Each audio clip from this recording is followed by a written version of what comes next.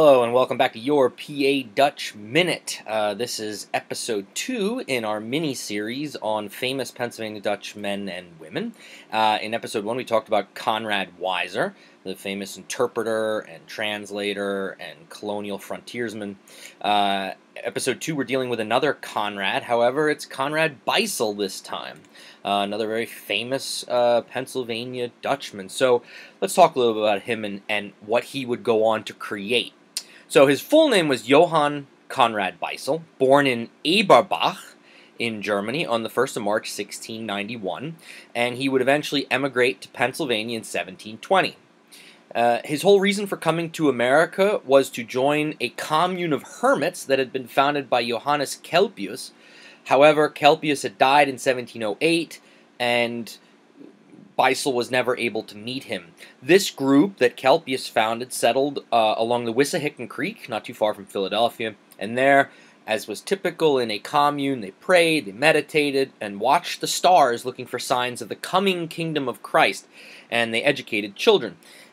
These ideas Beissel would carry on into his next stage in life. Some of the members were celibate, but some did marry. 12 years later, in 1732, Beissel moved west to the banks of the Cocalico Creek in present-day Lancaster County. And it was around this charismatic leader who created a semi-monastic community, originally known as the Camp of the Solitary, but eventually become known as the Ephrata Cloister. It was a convent that had a sister's house and a monastery that had a brother's house. It was established in 1732, and they did take the name Ephrata, which comes from the Old Testament. The members of the order were celibate. In addition to celibacy, the members believed in strict interpretation of the Bible and self-discipline. Just how crazy was it? Life there was hard. Members were required to sleep on wooden benches, only 15 inches wide, and instead of having a pillow, they actually had a wooden block for a pillow. They slept 6 hours per night from 9 p.m. till midnight, and then again from 2 a.m. to 5 a.m. That 2-hour break in between was known as the watch, when they were waiting for the coming of Christ.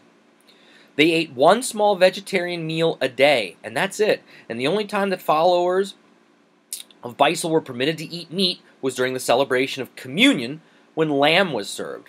The members of the cloister spent much of their time at work or praying privately.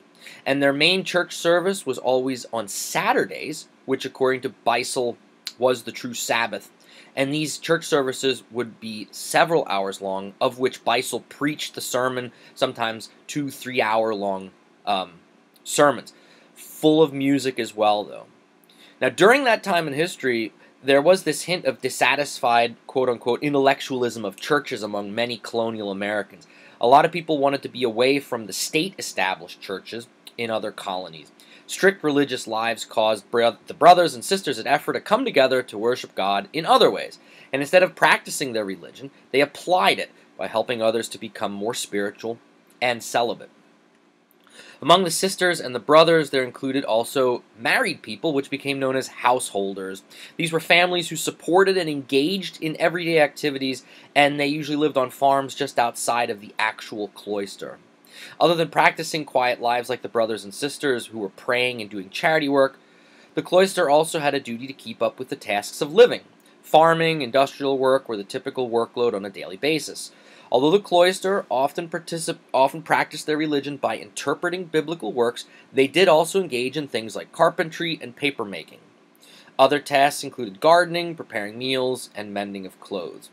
Which, by the way, their clothes was a simple white garment that both the men and the women wore.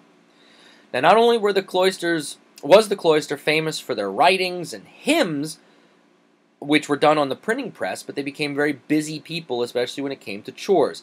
They manufactured clothing on a mill and kept their lives busy by creating duties and obligations. The cloister's sisters and brothers did have a positive outlook on life. They respected their neighbors, the land, and the environment.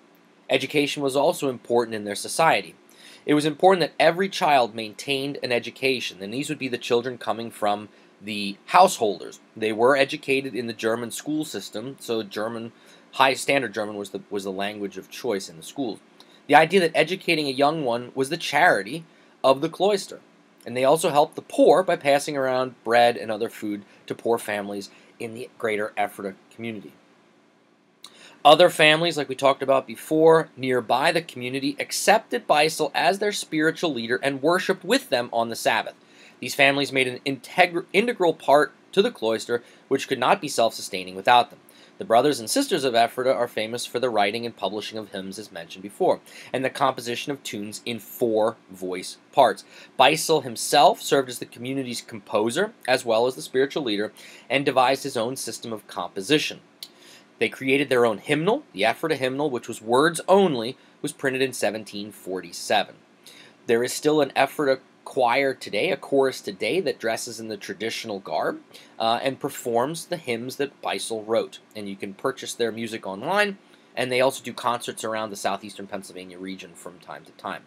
The Cloister had the second German language printing press in the American colonies outside of Philadelphia, where the first one was, and they published many books in colonial America. Their most famous publication, The Martyr's Mirror, is a history of the deaths of Christian martyrs from the time of Christ all the way until 1660.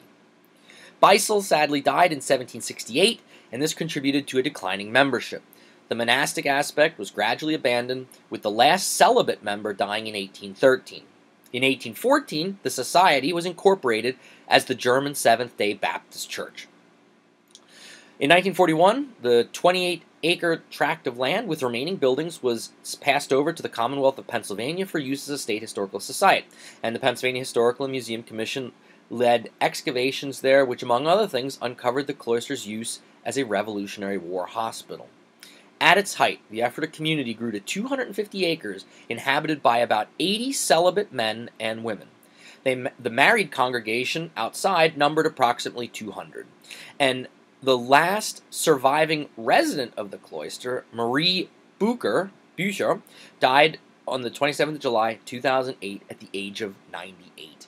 If you're interested in learning more about the Ephrata Cloister, I would invite you to visit the cloister. It is in Ephrata. I've included a link in the comment section of the video. It's from the months of March to December. They are open 7 days a week.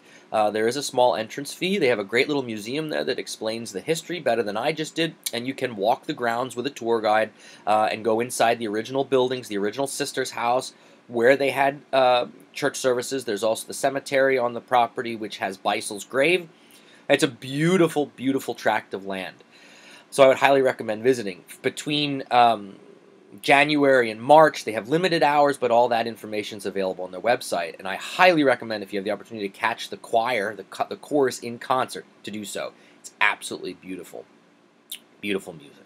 So Conrad Beissel, another famous Pennsylvania Dutchman, he, of course, growing up where he did and where he was born, he would have spoke the dialect like Pennsylvania Dutch, bringing it here to the United States, and the vast majority of all the people that joined Ephrata and the surrounding householder communities, those were all Pennsylvania Dutch families. Remember from the first video in our mini-series, Conrad Weiser actually went to Ephrata for a little bit and lived there with the brothers, eventually moving back to his homestead, but he did spend some time there, and he did get to meet Conrad Beissel before he passed away.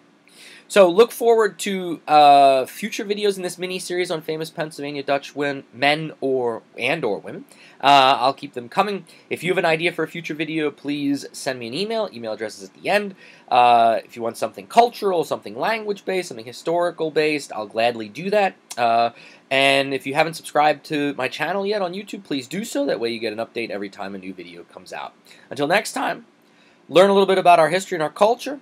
Visit Ephrata Cloister if you get the opportunity, if you live nearby, and Mox Good.